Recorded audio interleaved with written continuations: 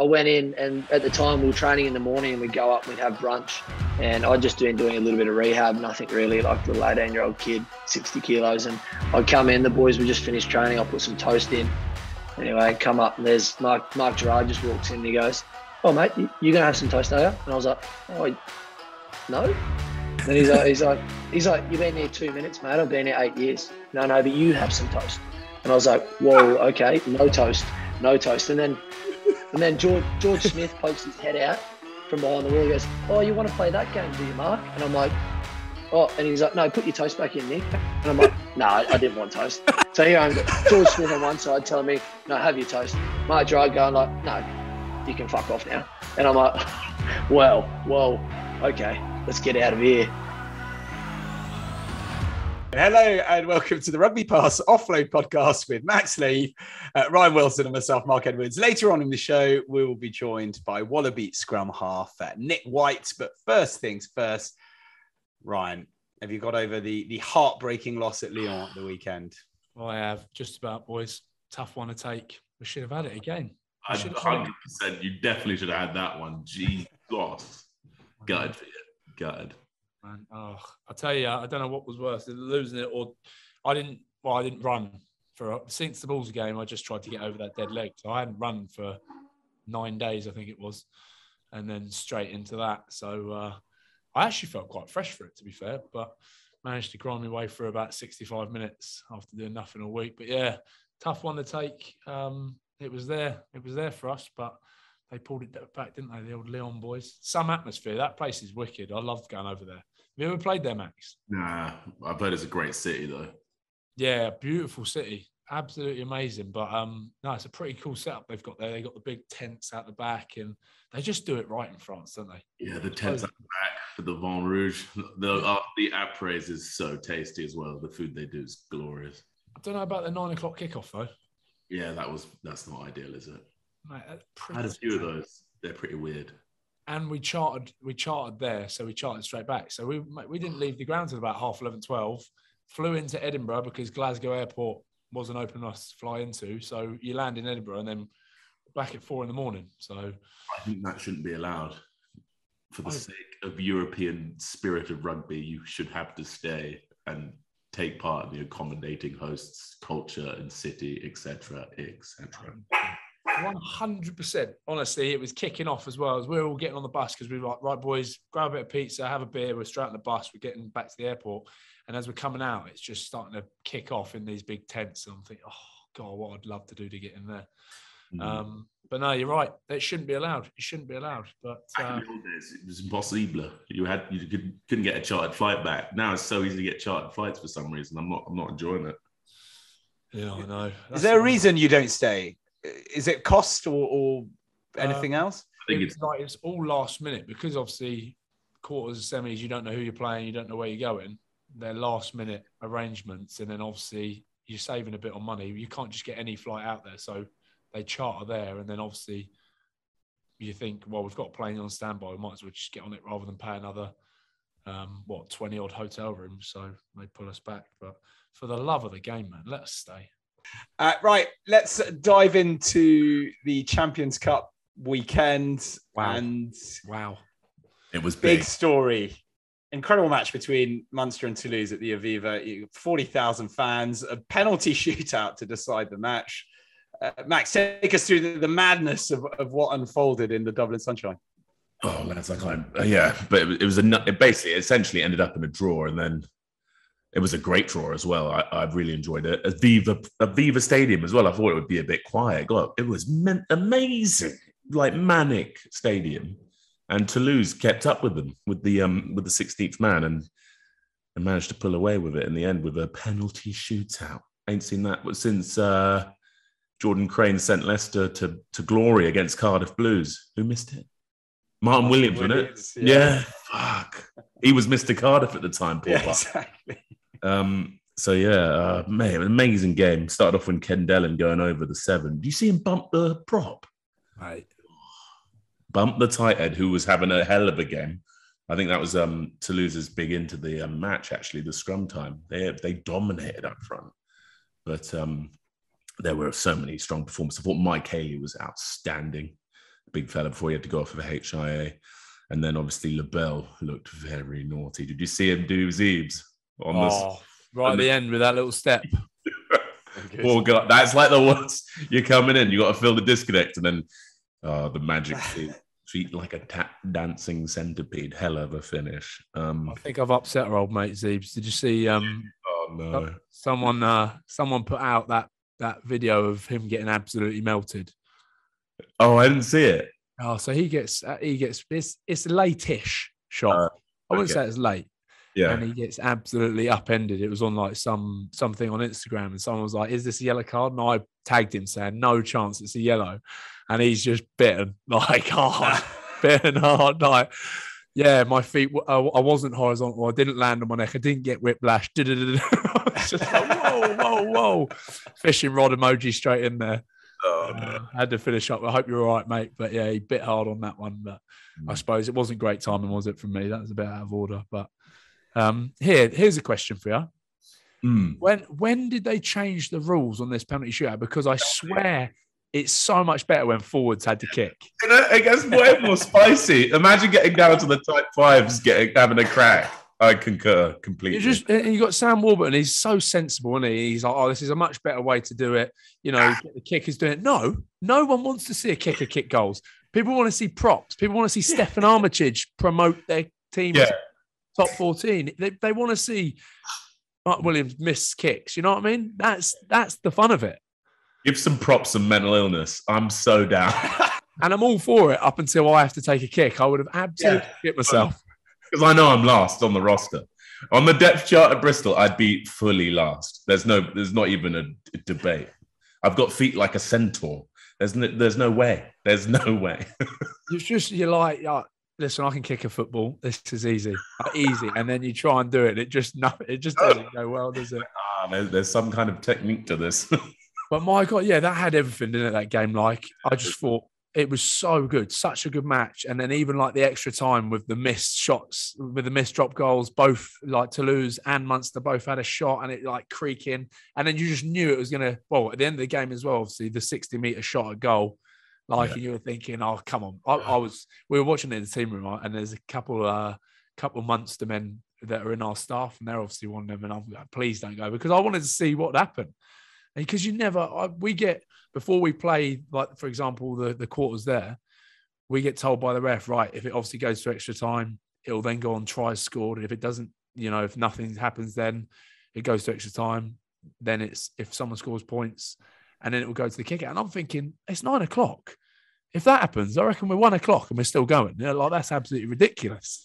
I'm having a laugh and a joke with the ref, but you're not planning for that, are you? The only people that are planning for that are maybe some drop goals. Drop goals in training must be getting knocked about for the end of the game. But why is it in knockout rugby that always happens? Like, it gets down to the wire. I guess it's. You don't think so? Like, you rarely see it in a normal game. Come to like knockout rugby, and there's always these dramas of like having that last minute penalty and things like that. I reckon it does something to someo's mentality. Cagey, innit? You maybe become a bit more conservative because it's just a knockout. But yeah. It was so good though. So good. But yeah, I think scrap the rule of letting the kickers take kicks, take it back to everyone has to do one. So yeah, you have to select 3 kickers, both of you, Hmm. throughout history in a kick shootout for your lives. Who are you going with? Well, you're obviously taking J.W. Inkinson, and then Neil Jenkins, and I'm going to go with. I feel like Andrew Mertens had better sights on the boot than Dan Carter, so I'm going to go with Mertens. Ooh, right. There's a lot. You've forgotten an absolute Scottish legend there, Chris Patterson. Oh, Chris Patterson. I thought you were going to go Gavin Hastings. No. Mossy had that ball on a string. Yeah, he was some kicker. That's a good shout, Chris Patterson. He would definitely be in the mix. You've got Lee Halfpenny was always ridiculous at international level. He was always one. And he was very good. Throw him in the mix. You got Mornay Stain again. Like, yes. There's a lot, but you're right. I'm definitely with you on Johnny Wilkinson. Mm-hmm. I'm throwing Chris Patterson in there for sure. Yeah. So we have to agree on the third one. So you're off Jenkins. Oh yeah, we could chuck Jenkins in there. Mertens, you're right. Mertens was up there between Mertens and Carter as well. Yeah. Pick one. You pick one. As long as Mossy's in there, I'm happy. Yeah, all right. That's like no. We'll just go with those three. Yeah, Wilkinson, Patterson, and Jenkins. Boom. There you are. Hey lads. Whitey boy. We're delighted to be joined by Wallaby scrum-half Nic White and a fellow 99% barbarian like Ryan as well. How are things, Nick? Mate, very good. The BaaBaas week that we never had, or we did have, we never played. Probably a good thing. Those blokes look pretty revved up. But mate, I'm pretty good. Super season's doing all right, so can't complain. Kids are asleep. Hey, you mentioned that, mate. I was desperate to see what it was like to play after going out 6 of the 7 nights, just to see how the body held up. I was intrigued to see what would actually happen. I don't think I've never got to do it, mate. And hey, like we said, there's still this one. I know you'll probably be in Oz, won't you? But June, you never know. England in June 18th, I think it is. If I'm not in the final, BaaBaas again. Whitey, surely you just come over for that and then go and meet Aussie wherever they are. Oh, look, never say never. But I don't know. After, like you said, after 6 days of drinking, I was certain I wasn't going to put in my best. I was feeling pretty dusty. So if I do it again, I won't be hanging out with blokes like you that stay out all night. I'll be taking it someone a little bit more serious. Far out. I did feel a little bit better though, must say, with the Saffers we had, with Kits, Michael Marks and Big Dwayne. That was calming influence, seeing those big buggers there with a pint and be like, oh, we'll be right, boy. I was like, yeah, we will be right. Behind you, we'll be fine. Nick, did you ever see what Ryan said about you on the show? And actually, can I read it to you? Because it's verbatim. It's quite funny. Wow. Okay, he said, I have met some absolute legends. I'm not even joking, some proper mates for life and blokes you'd never, ever believe it. Honestly, Nic White, I've played against him so many times. He's a mouthy little fucker on the field. One of those blokes that gets the eyes as well. Like, you fucking want to go, mate? Like, gives you the eyes across the pitch. And you're like, what is wrong with this bloke? Off the field, one of the best blokes I've ever met. Legend, absolute legend. That's rugby. Oh. Thank you, Max. Yeah, it is. Thank you, Ryan, mate. Yeah, look, I've always been one that I hope that people that play against me know that I'm not like that at all off the park, like off the pitch. I'm completely different. It's like my little outlet. I do have small man syndrome. I don't know how small I am. And I think when I walk onto that pitch, I am 6'8" and can go toe to toe with everyone. I think, thank goodness there's cameras that blokes can't hit me like back in the days. But look, I'm a little bit nuts out on the field, but like I'm not. I hope people don't understand that I'm not like that off the field. I'm not walking around hotels spraying my teammates and spraying the staff or anything like that, or walking down the street and giving a gobful to anyone who walks near me. I'll just save that for the 80 minutes on the weekend. You know the eyes I'm talking about. You want to fucking go, mate? Like that's what you want to fucking go. Oh, here he is. Look, it's I don't know where that comes from. It's just a bit nuts. I love it. Nick, obviously you guys have been going so well this season. Massive Super Rugby contenders. You're sitting second, 10 wins from 11. How good does it feel though to be beating the Kiwi teams in particular? Yeah, I think that was always going to be the challenge. Like the way the season's turned out, we played all the Aussie stuff first, and there was always like a half eye on like, this is nice, getting a few wins against a few of the Aussie teams. But no disrespect to them, we knew that it was like, look, until we play a Kiwi side and really measure up against them, we won't know where we're sitting. So look at kind of like the bye week came after we played all the Aussie teams. So we played all the Aussie teams, had a bye, then into the Kiwi. So it gave us that little break, and then we're like, it's almost a new competition for us. Look, we've done all right, which is good. It's been pretty tough for Aussie teams for a fair few super seasons now. And I don't know, be flying the flag for, we feel like we're kind of having a flight for Australian rugby at the moment, and we're doing all right. We're we've won the first 3, but we've got the Crusaders and Blues in the next 2, which are, that's kind of the top 3 at the moment. So, look, Crusaders is Friday night, and if we can get it over them at home, that kind of, almost locks up our top 2. And then we've got the Blues the following week, and that'll, hopefully we get a number on the Crusaders, and then it'll just be out and out.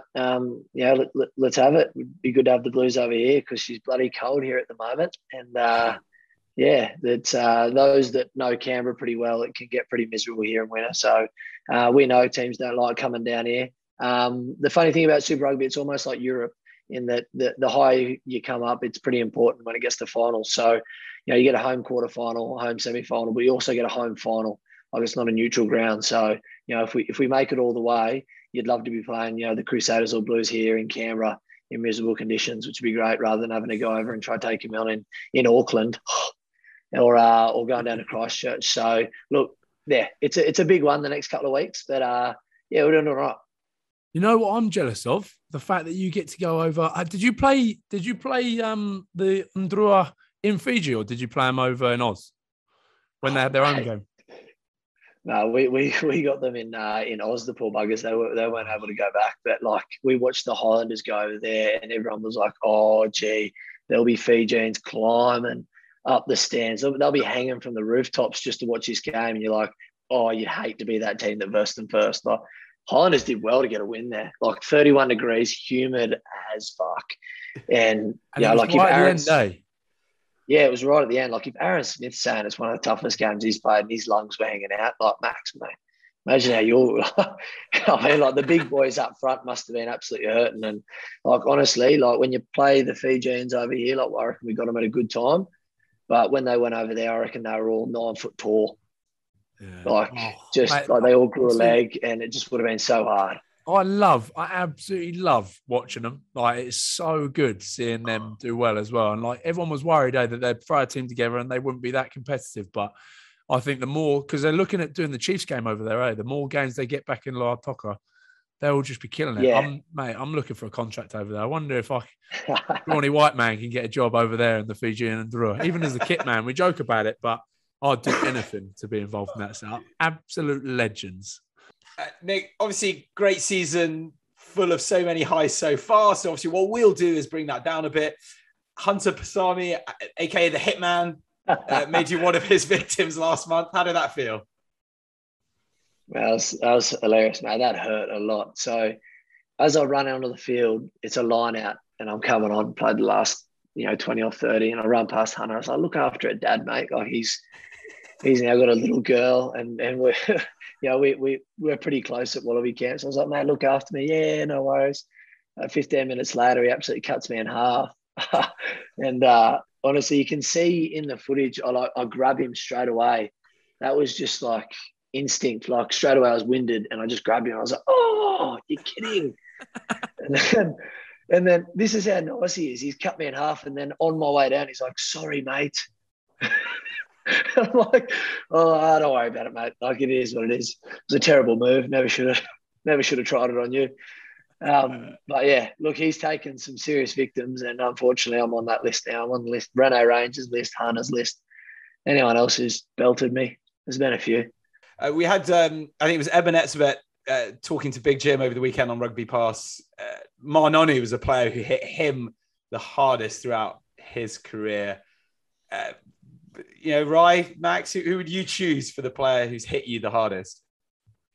I'll say it every time. I'll throw Jerry Collins out there when he played for Ospreys. Absolutely melting, boys, and put me in two, and then strangled me on the floor afterwards as well. He was a hard hitter. Recently, Actually, this season, I took a decent carry into Courtney, and didn't end well, man. I've never really, when you've obviously got real bad shoulders, right? What? That was the first time I've really felt them as real complicated joints. He completely disassembled the AC. I had this bulge just popping up here in the collarbone. I was like, my God, what's that? Oh yeah, I got those things. Yeah, bro, they're fucked. Wee nobbles.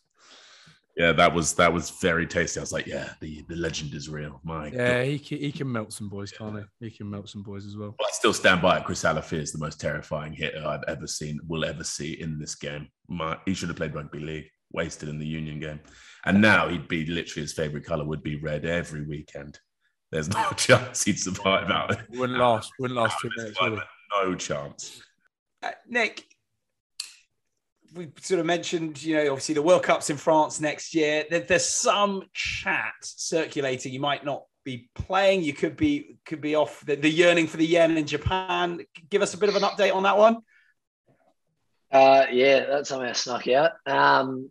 Look, I'm off contract at the end of the year, and hopefully it'll get sorted in the next bit of time. But I've got 3 mouths to feed, so look, it's funny that there's since I came back in 2019, the rules continually change with Rugby Australia, so it's hard to know where all that kind of lies. Like can you go away and still play? The rules 3 at the moment.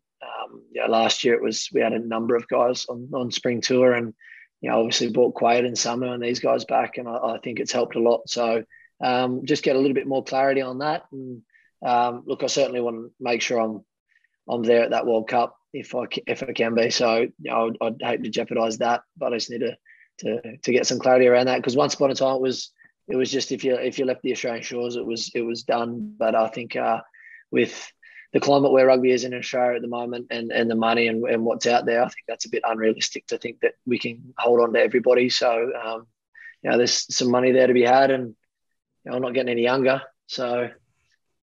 Big Red. Listen, any problems? Just let me know. I'll give Renz a call. Big David call. Renz, mate, listen, he'll understand. Nick, you've spoken about the awkwardness and sort of personal attacks and even a sort of hatred between Eddie Jones and Michael Cheika over the years. Can you give us an insight into how heated it got between them? Look, I kind of caught the tail end of it in 19.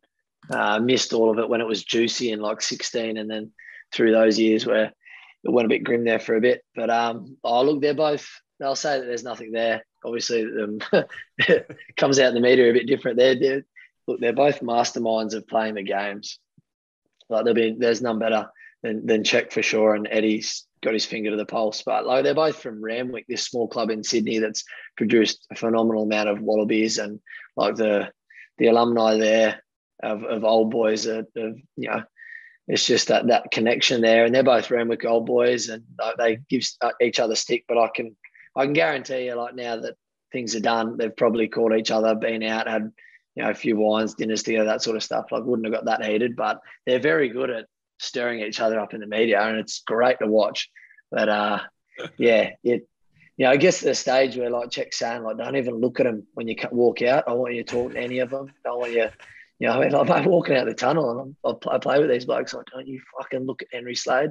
Don't you even shake his hand? You're like, oh mate. Like, so yeah. Does Tatsy still do that? Did Tatsy? No, he hasn't. But Tatsy used to do that. Matt Taylor, their defence coach, he used to do that with us. They're not your mates. Don't speak to them before the game. Like you make sure you ignore them. That's part of where I got it from. He used to make me do it, so I like bought into it big time. Try and make it as awkward as possible before the game. No, I've seen your antics pre-game, and I love it. But yeah, no, it got pretty heated there. But I'm sure, like I said, they're both mates off the field. So look, Eddie, I've never met, but he's someone I tell everyone all the time. Like if I had, they do that. Like if you had 3 people you could have dinner with, I'm always like Eddie Jones. I'd love to sit down and pick his brain. Like he just seems like just something different. Like all the stories I've heard, like we're talking back to like the guys I played with when I first started here. They had him at Brumbies, like the really old school Eddie, which it sounds like he's moving with the times and not so harsh on people. But we're talking grown men that couldn't throw line out, shaking their arms because Eddie was walking behind them, like that scared of the guy. And I'm like, how's this guy, a short guy? Yes, got all these men shaking in their boots. What's the secret? Quickly finish off on Cheiks. Apparently quite emotional, quite loose as well. What are your loosest recollections of him on and off the field? Oh, look, I really liked Cheik. I loved that. when he'd train, he'd be this one personality, but he was able to leave it on the field, like a little bit like I started the interview with. Like when I'm on the field, I'm a different person than when I leave, and I feel like Cheika, when he was in rugby and in meetings and out on the field, he was so passionate. And then once he'd leave it, he'd be able to just leave it, like how's your wife, how's the kids, always celebrated the little things. He's really charismatic, and when he enters a room, the energy lifts. Like I really liked that. But yeah, he had some crazy moments within those rugby moments for sure. Like I wasn't there at the halftime speech that I'm sure everyone's seen on Twitter over there in Argentina, and ripped the whole front row off. You're done, new ones, you're in. And there's certainly been some tense times. I remember in 2015, I was kind of on the outer anyway, announcing I was going to France. But we played the All Blacks in Sydney, and pre-game he's like, we're going to beat these blokes, and we're going to just beat them. And then I come on, and I scored a try and kicked a couple of goals and come off, and he's like, I fucking told you not to beat them by that much. And then walked off, and I was like, we just beat the All Blacks. Like, I'm stoked.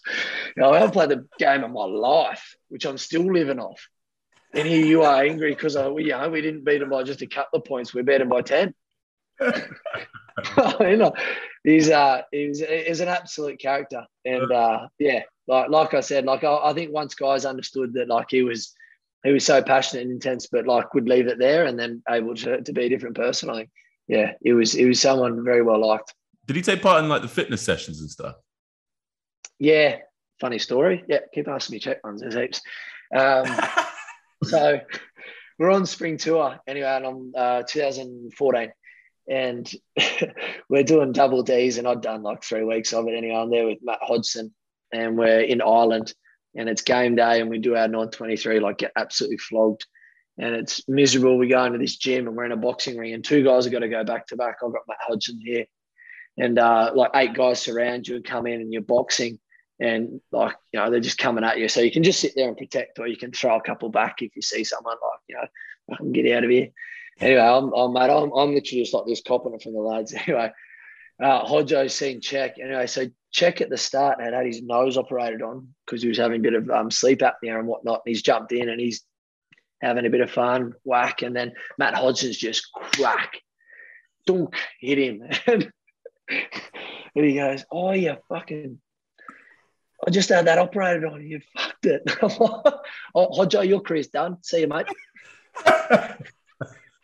You won't be seen again. He retired at the end of the year anyway. But Cheik used to love jumping in. He used to do all that mad stuff, tape mouths, run up hills. He'd jump in, and I loved it. I think one training session, I think Israel Folau, like, I don't know if you like the specky catch where like AFL players like jump on the back. Israel Folau can jump like 8 feet in the air, and he's just like launched a knee straight into Cheik's back, and he's hit the deck, and I think done his shoulder. No good. I think he got it operated on the next year. He's just out there and amongst it. You wouldn't know it. He got up. Here we go. But like I said, once he was on the field, he's quite a character, quite passionate, got involved. Yeah, there's getting involved in like hill runs and training, mate. But then there's getting involved in boxing with the boys. Imagine, what would happen if Big Pat got in the ring with a couple of boys down there, Max? He'd clean some lights, I reckon. He'd actually be able to finally exert his frustrations on some players that were doing his nutting. You would not want to collect one off Big Pat Lamb. Ooh, that would be tasty, heavy hands, I reckon. That's mental. I love that. That's so good. Yeah. No, it was always good when you're getting absolutely flogged, like doing like mindless hills, and you see him like plugging in as well. He's not just standing there having a coffee spray and you're going, run faster. Like, he's there with you in the hurt locker. And then at the end, he's like, mate, don't have a heart attack on us. Like, we're in the hurt locker. You look after yourself, though. But, mate, it was good. I enjoyed that when he joined in. So that was good. Yeah, that's brilliant. I don't think there'll be any other coaches out there that would do that. They join in with the boys. Or back in the day at Brumbies here, Steve Larkham had just kind of retired like 2011, 12, 13. Anyway, and he'd dust off the boots every now and then when there'd be a couple of injuries and playing like the Reggie's 23. What was it like, Nick, coming through the Brumbies and then sort of Larkin was coming to the end of his career, but obviously such a complete and utter global legend. Yeah, I feel like I was pretty lucky. I got here at the end of 08, saw 09, 10 and 11 of like some absolute superstars. Pinched myself that I could be around them. Bernie being one of them. Like passing the border guys like Matt Giddo. I remember my first week at the club. I'd like fresh little kid. I'd come in, tore my hip flexor. Sorry, I've diverted to a completely different story here. And I just remember this. It was unbelievable. And my first couple of weeks. And anyway, I went in, and at the time we were training in the morning, and we'd go up and we'd have brunch. And I'd just been doing a little bit of rehab, nothing really, like a little 18-year-old kid, 60 kilos. And I'd come in, the boys would just finish training. I put some toast in. Anyway, I'd come up, and there's Mark Gerard just walks in, and he goes, "Oh, mate, you're going to have some toast, are you?" And I was like, "Oh, no." And he's like, "You've been here 2 minutes, mate. I've been here 8 years." "No, but you have some toast." And I was like, "Whoa, okay, no toast." And then George Smith pokes his head out from behind the wall. He goes, "Oh, you want to play that game, do you, Mark?" And I'm like, "Oh," and he's like, "No, put your toast back in, Nick." And I'm like, "No, I didn't want toast." So here I've got George Smith on one side telling me, "No, have your toast." Mark Gerard going like, "No, you can fuck off now." And I'm like, well, okay, let's get out of here. Yeah, mate, that's so true. That's good. You want that though. You want that when you're a kid. Good from Yeah. George. Oh, mate, awesome. But it was awesome. Like we had I'm trying to think like back then, I had Rocky Elson, Steve Hoyles, just all the absolute big dogs. Like they were called the Real Madrid of Super Rugby in 2010. Like the team was just littered with these like big names. They were terrible in 2010, but they had a squad full of big names. And I'd go down to physio. I can still remember it. And they'd like Rocky Elson would walk in, and he'd just point at the table. I'm like, "Yeah, mate, Hoyles. Yep, no." I could shoulder, but no, you have it. All right, but here's the question then, Whitey. What are you like now with the young boys? Like, it's a different time, mate. Like, isn't it? That's the problem. They're too soft now. Yeah. You can't be doing that. So, like, and I'm glad I saw it, and I'm glad, like, I didn't speak. You can also can attest to this. Like, I don't shut up, but I didn't speak for my first 3 years down there. Like, I was just in awe, like, around these guys, and just got to soak it up. And, I still remember passing the ball to Gits on this real dewy Canberra morning. And like I was like, like 6th or 7th string just coming in to hold a pad and help. And I was throwing a pass in like a unit session to Gits, and it's like going like, I don't know, at his feet or like too far out in front. He's just gone, "Who's this? Fuck him off. Let's get Valo back."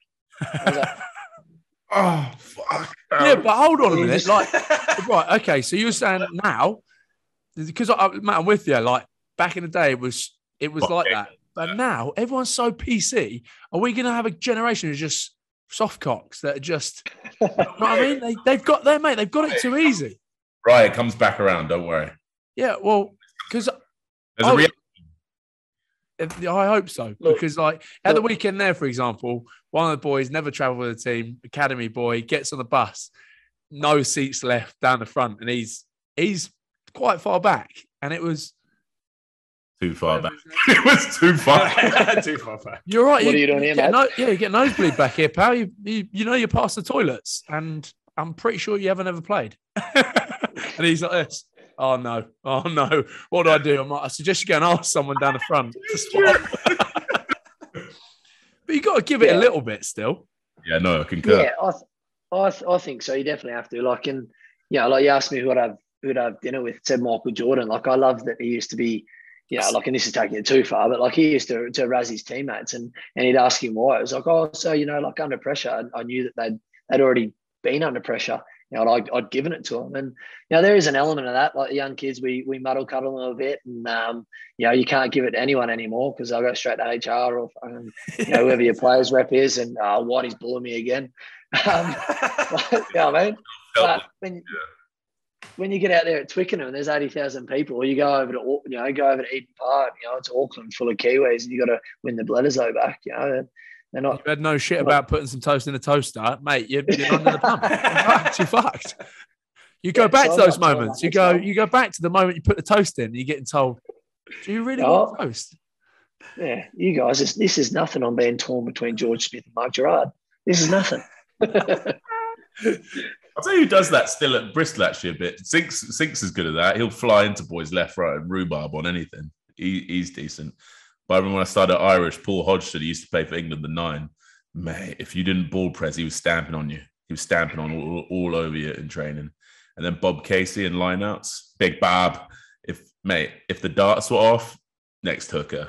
If you got the line out drill wrong, you were out, bro. It was nutty. Yeah. And nothing like that anymore. Agreed. Yeah. But that's because they'll have been through it. So they know what it's done for them. It's like, if you've got someone, these boys will never had it done to them. So they can't really do it to other people. I remember London Irish. Remember that Gold Academy thing that down there that you used to be part of? And I came down the train and you boys were there. And someone said, "Oh, go get changed in there." And it was Dell Armitage and Topsy Ojo walked in and like, "What the fuck are you doing in there?" And I'm like, "Oh," and they're like, "Get the fuck out." I had to get on my bags and run out of this change room. Like, shit, sorry, boys. Someone told me to get changed in it. But it's all part of it. It's all part of it. You need it. Nick, you made your debut for the Wallabies in 2013 against Argentina. Tell us your recollections from that day. Yeah, remember bits of the game. Remember a cracking night after over there in Perth. That's, that was where the action happened. Talk about that. Yeah. Let's just go to the night now, please. Yeah, it was a great night. The game, honestly, it was played at Subiaco, so a big AFL field, so like tiny little rugby field. Fans were miles away. It was coming in absolute sideways. It was a horrible night. I feel like I just... it was a night with, I think I just box kicked 1,000 times. And look, if it can explain how good the night was, that was the night that James O'Connor ended up going to the airport and ended up being his. That was it. He went. That was it. Yeah, we went back to the hotel. We're obviously flying back home for a week, then go out, and we're looking at the papers. Like, oh shit, I've just gone to the airport and tried to fly out, and that turned out to be him heading overseas. That was the end of him. I was like, oh, shit. Good night, that one. Played a lot of rugby as well with the Honey Badger that we had on recently. What's your greatest memory of him off the pitch? Mate, so me and Badge were rooming together in 2015 up on the Sunshine Coast. Yes. And, we should have known straight away. The both of us roomed together. We knew we were getting cut. There's honestly, how long does this podcast go for? I've got so many stories. The first one being if we got told, we got a text message saying oh, I've got to go meet this person. Anyway, we end up going. You go and meet this person. You're not allowed to tell anybody in the squad, anybody about it. You go and sit in this room. It was like an SAS thing and do a lie detector test. It was all very bit odd and funny. And anyway, and then I left the room and went back. I was like, this is bizarre. What is this? So I walked straight into Badge and we're both just standing there looking at each other. Both got text messages saying don't tell each other, but he's like, you're dancing around. You're like, did you do yours? Do what? What did you do it? Yep. Do what? Yep. And then Badge is like, yeah, I did it. I'm like, you what though? You say it first. Anyway, so we got there. Like, yeah, we'll talk to each other about it. How weird was that SAS thing? Anyway, so then at the end of that camp, we both get cut. We're like, oh, bugger. We got pretty close. It's the first time we roomed together. And then Cheik goes, all right, so you two, you can go to Chicago, which is where they're going to do their pre-camp and play against the States. So you guys can go for a week, do some promotion for the game. And I was like, oh, how good. And obviously the Honey Badger being the Honey Badger, I was like, what am I doing? They're like, yeah, so why don't you just babysit the Badge if you can? And I was like, what does that mean? Bloke's a full-grown man. He's older than me. I'm only 24 at this stage. And anyway, now I know why he needed a babysitter. What a week that was. Phenomenal week. Little things he had karma cards at the time, which is so cool. But he used to hand out these karma cards, hoping that he'd pass it to some random person in the world and it'd get back to him somehow. And anyway, we're sitting on this business class flight. This is where we go down to Sydney and we're in business class. And I'm just sitting there, just about to take off, put on our lovely, Wallabies clothes on, then put on the PJs, and he just rips this all out as fuck. And I just and just looks at me and giggles, and I'm like, mate, I don't know if that's play on, eh? A few people are looking at us. this woman in front's real fuming. Then he's just like, rips another one. I'm like, mate, I don't know about that. Just looking at me giggling while she's standing out, giving a mouthful, like, go to the back of the plane. And he's just looking at me while she's behind spraying him. And he's talking to me going, how about this bird? How English is I'm like, how awkward is this? But, that's just bad. He's honestly on a different world. Like, I thought the interviews, like, and I'm like, how cool is this guy? I thought, he's just putting it on. Not at all. He is that different. And look, he did some pretty special things in Chicago. We obviously promoted the game, did some cool times, but I didn't know where he was going one night. Like, we'd finish at like 5 and Badge would kind of go off and do his own thing for a couple of hours. And the first night he did it. And then the second night I was like, mate, what are you doing? And he goes, I'm just going around the corner to fill up a trolley full of canned food. And I'm just going to take it down to all the homeless people that live kind of like below the streets.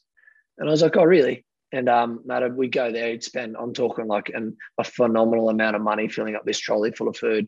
And he'd just go down there and spend hours. He wouldn't just give them food. He'd stop, talk to them, hear a bit about their story, give them a heap of food, move on to the next one. Like, I felt so kind of vulnerable. Like, well, these people could be dangerous, but he just walks up all jolly, like, hey, mate, how you going?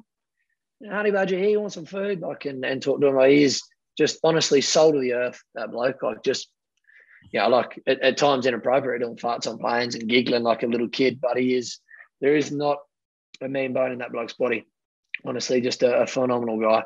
And I'm glad I had that week with him and then room with him a couple of weeks after that, which was pretty loose as well. In 2015, you decided to join Montpellier in France in the top 14, the top 14. Craziest difference between professionalism in Oz and in France? Yeah, it was pretty different. I don't think I was ready for how different it was in France. Took me a little while, and like just the French guys telling me like, Nick, you've got it all wrong. Like, we work to live here, and I was like, like, mate, you just live to work, and I was like, I do. I love rugby. I love it. So like it was a bit of a mindset shift. So yeah, look, I don't think it was probably an ideal move for me going to that competition. I'm a pretty structured player. I certainly like pace in the game. There's some big men. It's a little bit slower over there and probably didn't quite suit me. But in terms of lifestyle, you won't get any better than Montpellier. And there was some good couple of years with with the foreigners over there. And it's I knew it. I had to probably go somewhere else to find what I needed rugby wise. But in terms of off field and places there, there ain't much better than there. But it's a different league. It's honestly, anything can happen in a game of rugby over there. Nothing would shock you. Who's the best value teammate at Montpellier for you? Best value teammate? Oh, I had some crackers there. Like probably like Francois Steyn. I really enjoyed him. Like we became pretty close. Like I just loved everything about the guy. Like still do. Like he'd just come in, sip on a can of Coke. Give shit to the other boys, like the boys about being on roids and whatnot, and he'd sit there with his belly and just being a big man and you want to lift weights, how good. And then he'd go out there on the weekend and just become an absolute beast. Like he'd run 8K, be the most competitive, he'd flying into absolutely every contact, and you're like, hey, how good is this bloke? Like and then as soon as he a little bit like me, like he was super competitive and just a different personality on the field, like. We certainly had our bunnies on the field, but then off the field, he was just the most jovial within the group, and certainly the glue at that time because we had, a big mix of South Africans, a few Aussies, Kiwis, a lot of Georgians, Fijians, and the French who weren't happy about that at all. So, we needed guys like Francois that could glue the team together. So him, like, I don't know, Nemani Nandolo was pretty cool to play with. Bismarck Duplessis. Like it was like a world. It was like playing in a BaaBaas team down there. Honestly, it was so cool. I thought it was. Jake White was there. He was, yep. I thought it would be structured with him there, though. Was he just the team and he let the coaches do that? Oh, Jake's always been more of he's not much of a technical coach. So, he was more like I'm the boss and could get all egos in check, and he's a good he's good at getting the right people in the right places, but in terms of he's type like he gets in the right assistants, which he did. Like we had awesome assistant coach, and like Scott Wisemantle, you could see it was driving him insane. But in terms of getting like structure in there, like you're going into a team meeting and you're like, okay, if I do it in, for example, I do it in English, like at least a third of the team's going to know. I do it in French, well, there's half the team. Then you got to speak Afrikaans and Georgian, and the Fijians will just nod and they got no idea. And like there were a lot of languages, a lot of different cultures, and it was pretty tricky, certainly for an attack coach to get too much going. And that certainly stifled certainly the ones that were ambitious within the team, like myself. All right, how do we dumb it right down, because we've got everyone on the same page here? And we got there. Like we won a Challenge Cup and we went pretty well. Came third both years, and I felt like with the team we had, we should have done a whole lot better. Yeah, I get you. Challenge Cup night out, any good? Well, not really. Like it was. It was in Lyon, and we went down to a boat and had a few beers. But I just, I remember looking at one of the boys and being like, we're celebrating becoming the 26th best team in Europe. Like, you know what I mean? Like we're coming second in the top 14, and we got La Rochelle away, which was a big game. And I felt like we were treating it like we'd just won Europe, but we hadn't. We won the Challenge Cup, which meant nothing to us at the time because we were coming second. So I was like, I knew it was a big deal for the boys just to win a trophy, especially the French guys and for the owner. But my eye was kind of more on the top 14. I was probably a bit disappointed that the boys went on like a 3-4 day bender, and then we got absolutely punished by La Rochelle away, and it kind of hurt us in the long run because we ended up falling down the ladder a little bit that year. So, look, it was a bit of a night out. I had a few beers and celebrate that. Obviously, it's a trophy, but it's not one of the ones I was going for. You want to win top 14, you want to win Europe, you want to win Prem. So they're the ones like that you want to get at. But yeah, the Frenchies certainly ride the roller coasters. Like when they win away from home, and it's like winning a grand final. And when you lose at home, be wary of the tap on the shoulder. Contracts are up for negotiation. Right. Like it is like meetings on Monday morning, like crisis. You've lost at home. So, but that's just how it is. And that's another part that I had to learn to enjoy, that you just have to ride the roller coaster. You joined Exeter for an incredible couple of years. What's your greatest memory down there? The initiation. Oh, that is so hard because there's so many great socials. Well, we went away. We had to play Leinster in Leinster. I think it was like the second of the head-to-head games. We'd lost at home. We had to go over there and get a result. We threw the kitchen sink at them. Ended up losing in the last kind of minute. But and that week they're like, oh, we've got to do a Christmas do. So the club's just like, Rob's like, yeah. So the whole squad's going to fly over. All the boys are like, how good. And all the boys came over. They started like, you'd hate to know what time, like probably like 6 or 7 in the morning. And they're all dressed up in like Christmas Oppo suits. So then we get to Aviva, and like the whole place is Leinster. And then there's this like rocked up at like what time, like 2-3 o'clock in the afternoon, absolutely steaming, like 30 or 40 Chiefs lads. And they just take up this section and they're just bellowing out like the tomahawk chop and like everything.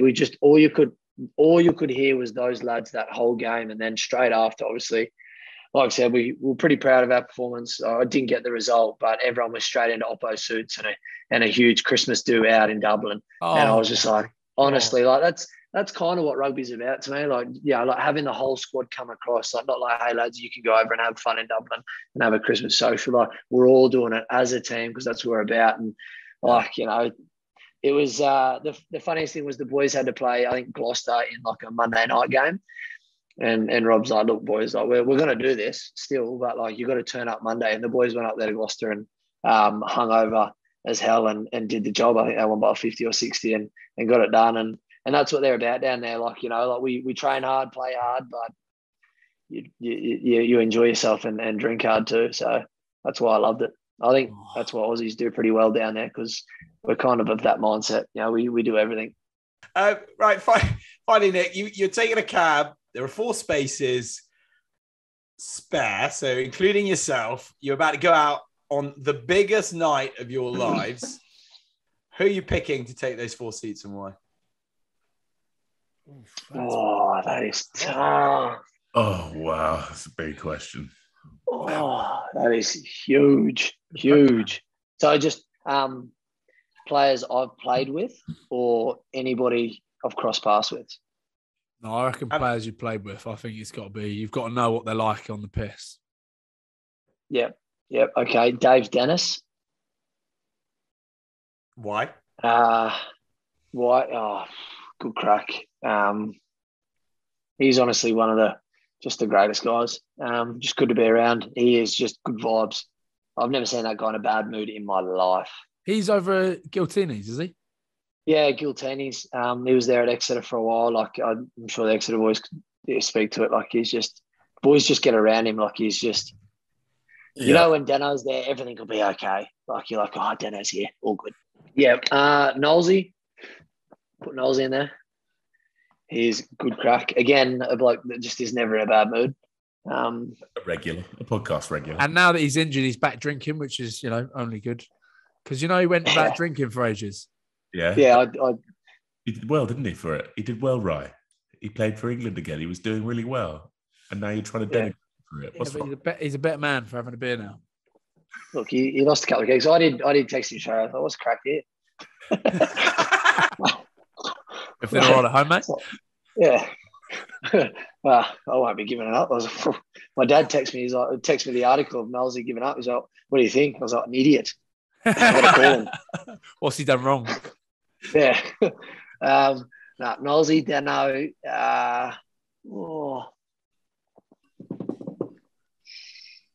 No, he's too loose. I was going to say maybe Dicky, but no, that's a liability. Again. Look, is that Cowan Dickey? Yeah, Cowan Dickey. Yeah. Is he really loose, is he?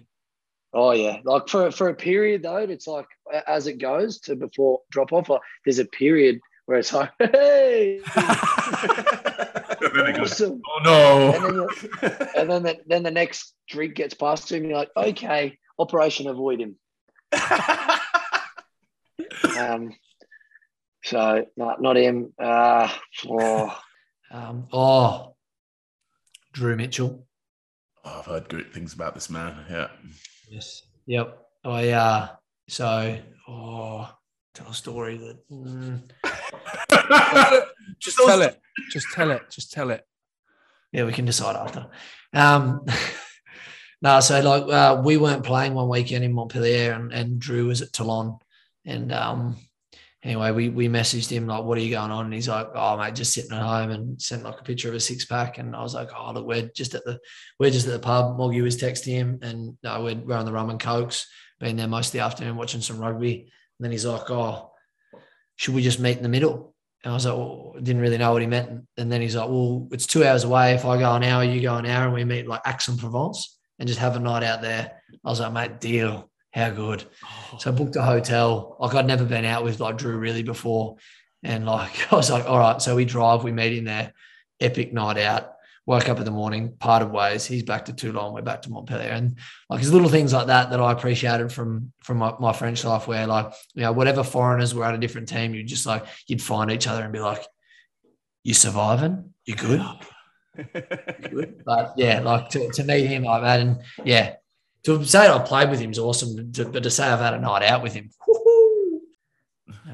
See how this is the most important question you've asked him, and probably one of the most important questions you've ever been asked, I guess. Well, if I say Gits, it's just because I'm a fanboy, like, and I just want to be around him. It's not because he's a good cracker. I think it'd be really cool to be seen somewhere. Like I'll be taking photos and showing everyone.